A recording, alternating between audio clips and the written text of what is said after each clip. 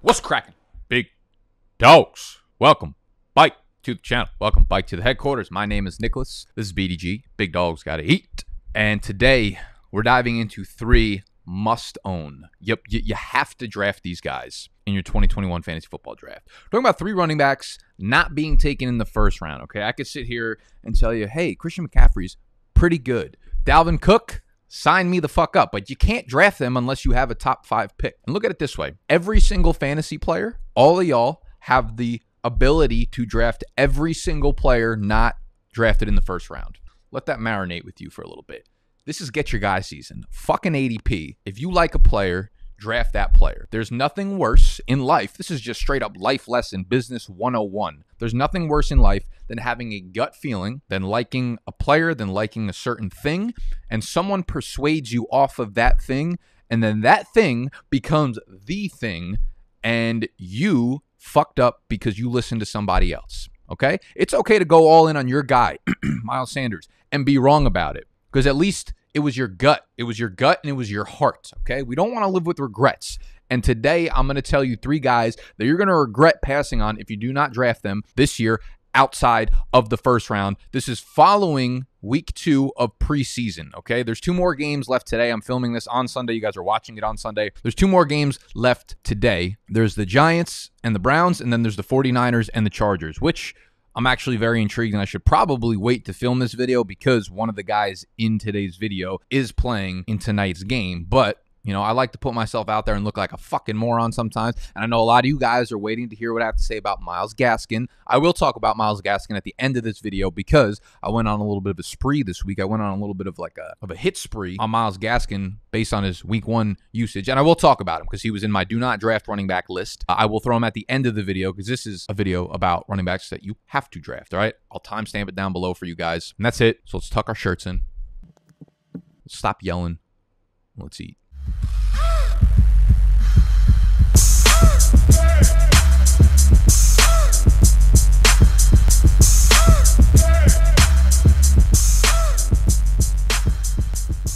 And real quickly, Animals Punishment, Animals Woods Escapade is premiering tonight at 6 p.m. Eastern Time. Come back to YouTube. Come back to the channel if you want to watch animals spend 18 hours unencumbered in the woods trying to survive. Premiering on the channel at 6 p.m. Eastern Time tonight. So I've watched a lot of preseason games so far. I've gone back and used NFL Game Pass. I've watched all of the starter snaps. I have read way too many tweets about first-team usage. I have read way too many articles. I've listened to way too many podcasts.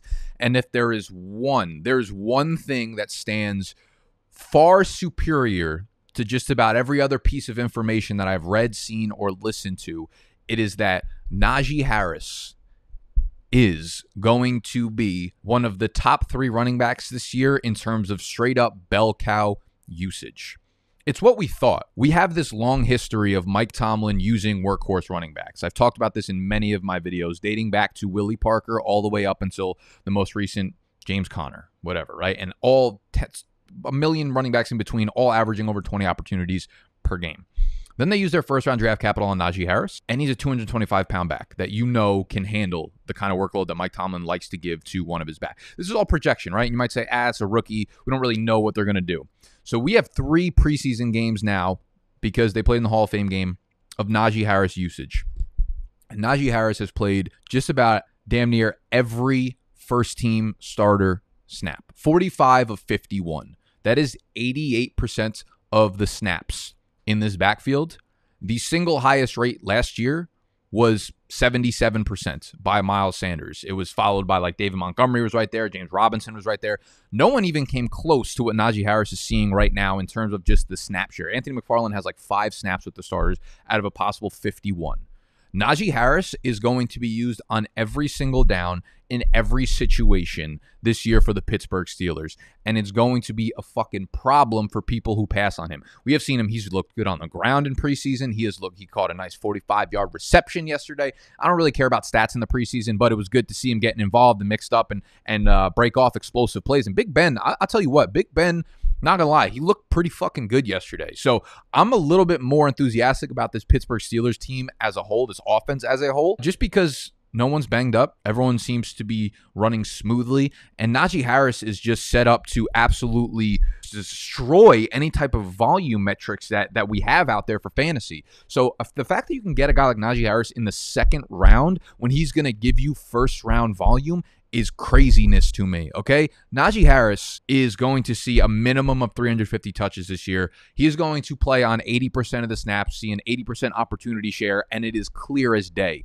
Nothing they have done so far this offseason and in the preseason games says otherwise. It's Najee Harris, it's Najee Harris, and it's Najee Harris in this backfield. Najee Harris in the second round is a must-draft fantasy running back. Moving on, okay? Say you go with a wide receiver in round 1 or a tight end in round 2 or 3 or whatever, and you're looking for back of the draft type running backs that will give you volume and will give you every other week touchdown upside. Look no further than Mr. Damien Harris. I've been on the Damien Harris bandwagon since, I don't know, April, May, whatever. Damien Harris has played the part, he has looked the part, and now he is getting the usage of that part. So far this preseason in starter snaps, Damien Harris is dominating all of the early down and goal line work. First of all, for those of y'all that are talking about Ramondre Stevenson, no one liked him more than I did going into the draft process. Ramondre Stevenson hasn't played a single snap with the starters in preseason. He is not going to be a thing this year. It's exciting if you drafted him in like the 3rd, 4th round of your dynasty drafts. He is not a thing this year. It is Damien Harris. There's like the whole 1A, 1B reports and rumors going on about those two. Damien Harris and Sony Michel, the 1A, 1B. Sony Michel's getting like no run with the first team. It's Damien Harris, and then James White is coming in on third downs, pass catching situations. I'm not, we're not confused by that. We understand that that's going to be the whole thing with the Patriots backfield, as it always has been. The problem with the Patriots backfield, mostly, right? You always say it's a committee. It always has been a committee, but it's because they've always thrown a random guy like a Rex Burkhead in there who will take 7 carries and 5 targets away. Now it seems to be a 2-man show. It is Damien Harris and it is James White. This offense is going to be a lot better. People underestimate the Patriots offensive line. It's the reason they're one of the best teams in the NFL year over year, because they adapt on the offensive line, and that's such an important piece of having a smoothly running offense. Last year, they finished in the top 5 in terms of graded offensive lines per PFF, and they are going into the season with a top 5 graded offensive line per PFF. Again, this is going to be a much better offense. Cam is going to be much better. He looked much better last week in the preseason. He just looked bad after he got COVID last year. Something was wrong with him, man. And even if it's Mac Jones has looked great this preseason as well. So this offense with new weapons, Aguilar coming in, Kendrick Bourne, and Hunter Henry, and Jonnu Smith, and Jacoby Myers really showing out as like the wide receiver one there. He is a must-draft fucking wide receiver for sure. This offense is going to be humming. And we saw Damien Harris get the goal line carry. I think Damien Harris, basically the second half of last year, we saw Damien Harris getting 14 to 15 carries a game, and that's going to come straight into 2021. Damien Harris is going to be the early down guy there and the goal line guy there. Say whatever that means for Cam Newton. I think they're going to try to keep Cam a little bit healthier this year. I think they try to make sure he's not running as much. So I do think Damien Harris is going to be fine in terms of volume. I think Damien Harris is going to get 15 carries a game. I think he has 8 touchdowns. I think he's going to score 8 touchdowns. I think with a little bit of touchdown luck, maybe he gets into the double-digit range. You don't know. I don't know. Nobody fucking knows anything when it comes to fantasy football realistically. But I love what we've seen from Damien Harris. He is dominating first-team snaps, touches, carries, goal line touches. Damien Harris, must-draft player that you can get in the 7th or 8th round of your fantasy drafts. And in that same range, Trey Sermon, right? This is the guy I was talking about that is playing later on tonight, or if I end up releasing this on Monday, then you watched the Niners play last night. I don't know if Mostert's going to play in this game, but he has not played in preseason so far. Trey Sermon is one of my favorite rookie backs coming out in this class. I've had him ranked as the RB4, when it was Najee Harris, Travis Etienne, Javonte Williams. Trey Sermon's been my RB4 for months and months and months before it was cool to put him as your RB4. When Kenneth Gainwell was everybody's RB4, I had Trey Sermon there. And Trey Sermon is a guy that fits into that mold of like Kareem Hunt, Josh Jacobs, very much like Damien Harris, where he's not the biggest or the fastest or the most explosive, but he's got workhorse size, like 215 plus pounds, and his vision, burst, and agility, those scores, those athletic measurables are really, really high. And what that does is it turns those 3-yard carries into 7 or 8 yard carries. It eats up those chunk plays. And before you know it, you're 16 for 95 on the ground because you have really good bursts. So you see a hole, which there are plenty of those in the 49ers offense. And because you have good burst and agility, you pivot to the hole that you see and you could explode through it and get past the first line D linemen, first line linebackers, whatever, which equates to those bigger chunk plays. He's not gonna bust off 45, 50-yard runs like Raheem Mostert will, but he'll keep being the early down back that gets 11, 12, 13, 14, 15 carries a game and have really, really high efficiency marks on those. Raheem Mostert, phenomenal football player. I wish Raheem Mostert was on my team. I wish he was on the Falcons. He would have been a perfect fucking fit for us. A guy that's going to get 8 to 10 touches and can break off big, big, big plays. Raheem Mostert has basically every fucking red flag in the book, though, when we look at fantasy running backs. 1, 29 years old. 2, never had more than 137 carries in a season. 3, has never had more than 16 receptions in a season. So we're talking about a guy that's not going to get goal line work, a guy that's not going to get pass catching work, a guy that literally just gives you explosive plays. He's been in the NFL for 6 seasons, has appeared in more than 9 games 1 time. He weighs 186 pounds. Over the last 3 seasons, he has dealt with a shoulder strain, an arm fracture, a knee sprain, and a high ankle sprain. He was reportedly already dealing with something in his knee and was wearing a brace at training camp, hasn't played in any of the preseason games. In 2020, Mostert turned 6 goal line carries into 0 touchdowns and -2 yards. That is the case against Mostert. You should not be drafting Mostert anywhere near where he's going, 7th, 8th round in fantasy football drafts. Trey Sermon presents not only early down upside, because he's taking all of the first team snaps and all the first string starter plays in the preseason while Mostert's out. Goal line carries are so important in this offense. Do you remember how many games like Jeff Wilson just randomly runs off for 3 touchdowns? All these big random thumpers end up having multi-touchdown games. Trey Sermon's the best big back they've had in San Fran since Carlos Hyde. And I want to touch on that because people talk about Kyle Shanahan's running back by committee usage. He only uses a committee because all his dudes like Mostert keep getting hurt. But do you remember Devonta Freeman in Atlanta was the RB1, averaged over 24 opportunities per game under Shanahan. Carlos Hyde, who I think is super similar to Trey Sermon in terms of physical stature and ability and just like an above average running back in nearly every category of being a running back. Carlos Hyde had 240 carries and 88 targets under Shanahan in San Francisco. 88 fucking targets. Carlos Hyde is not a pass catching. No one considers Carlos Hyde to be a pass catching back. No one considers Trey Sermon to be a pass catching back. But if you're going to give a guy like when Shanahan feels like he's got a workhorse in his backfield, he is not afraid to use him accordingly. Listen, I think his floor is fine. His floor is not going to win you leagues, but I think overall this offense, another reason to gamble on a guy like Trey Sermon, is this offense with Trey Lance running shit, right? He's going to be on the field sooner rather than later, has top 5, top 3 upside in terms of just pure scoring offense. They're going to be so good when Trey Lance gets under center, and you want the starting running back. That's all I'm saying. Trey Sermon has really, really, really high upside because he's competing with a guy that takes almost no valuable fantasy touches away.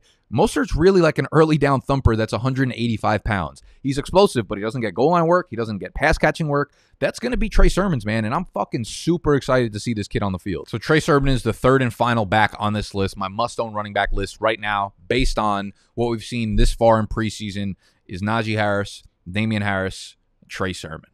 Couple Harrises and a Sermon brother, all right? We preaching out here today. So I love those dudes. Let's talk a little bit about Myles Gaskin. So last week, we saw the usage of the first team Dolphins offense, and Malcolm Brown got the start. Malcolm Brown out-snapped Myles Gaskin. Yes, probably overreacted a little bit, but I want you guys to understand this. You can equally say that Myles Gaskin took over the starting role in week 2 and still think the pendulum is going to swing a little bit too far in the other direction, okay? Here's what I want to get across. This is the same thing I've been talking about in preseason. Every time I talk about preseason, we don't care about the statistics. If you're looking at the box score in preseason, you're doing it wrong, because you don't know who's playing on the other side of the ball, right? Like Myles Gaskin looked phenomenal yesterday. He was playing against the Falcons' ratchet-ass defense and mainly second-string defense. Like Salvon Ahmed went on the field and looked great. Malcolm Brown went on the field and looked great. I want you to objectively look at the usage. That is the most important thing when it comes to preseason. Now, Myles Gaskin led the team in snaps. He was the starter. 19 snaps for Gaskin, 13 for Salvon Ahmed, 5 for Malcolm Brown. So while he looked great, and he scored a touchdown, and he was catching passes, I was never arguing against Myles Gaskin catching passes. I always said he was the best pass-catching back in the backfield, was going to be a fine PPR play. But this is still very much a running back by committee. If you could take out the vision of him playing against Atlanta and not look at the box score, you see that he was playing on 51% of the snaps, okay? And don't say, oh, he got taken out after the first 2 drives. He was literally in on the last play of the first half. So no, he was just being rested because the other backs are going to form a committee here. So it's Gaskin, Salvon Ahmed, Malcolm Brown. This is going to be a 3-back committee. Myles Gaskin will lead them will lead them in targets. We don't know what's going to happen on the goal line. We really don't. He did get a goal line carry yesterday, which was good to see. But again, I don't want y'all getting wrapped up in the box score. Will Myles Gaskin move up the rankings? A little bit. But again, objectively, he played on 51% of the snaps, and he is in a timeshare with 2 other running backs. He got a lot of targets. And again, I think it's worth noting that Devontae Parker, Will Fuller, Preston Williams, all these guys were not playing yesterday. So we'll look at what happens in the next preseason game. But every indication is that Gaskin is not going to get as much play time as he did last year in the games where he was getting 18, 20 touches a game. I just don't think that's reasonable. I don't think that's realistic. I still think he's a very, very poor pick in the 5th round of fantasy drafts. Just because he had a good game against the Falcons' second-string defense in preseason does not make him a good fantasy pick. Did I jump the gun? Yes, but it was only based on the fucking usage of me saying that, yes, they're going to use a committee. And they had Malcolm Brown starting, and they had Malcolm Brown on the goal line, and they had Malcolm Brown in on 3rd down. Is Myles Gaskin going to be the pass catcher? Of course he's going to be the pass catcher. That was never in question. Is Myles Gaskin going to get 70% of the snaps? No, he's not. He's not. I'm telling you, 5th round, Myles Gaskin, the pendulum is going to swing so far back because he had this good game against the Falcons that he's probably going to become overrated again. Okay? That is my take on it. So fuck y'all for DMing me and commenting about Myles Gaskin yesterday. All y'all, your guys, I felt like half of your guys' weekend literally revolved around finding videos that I talked about Myles Gaskin and commenting on it. But I love you. That's it. Make sure you subscribe to the channel if you're new. Make sure you hit the thumbs up button if you enjoyed the video. And you can cop the draft guide, which has all of our must-draft players, literally every single position, bunch of players per each position. You've got our favorite sleepers. We've got our all-fade list. We've got our rankings, of course, our top 200 big board and PPR, half PPR standard, super flex, 1 quarterback scoring, all up on BDGE.store. I'm out. I love y'all. See you tomorrow.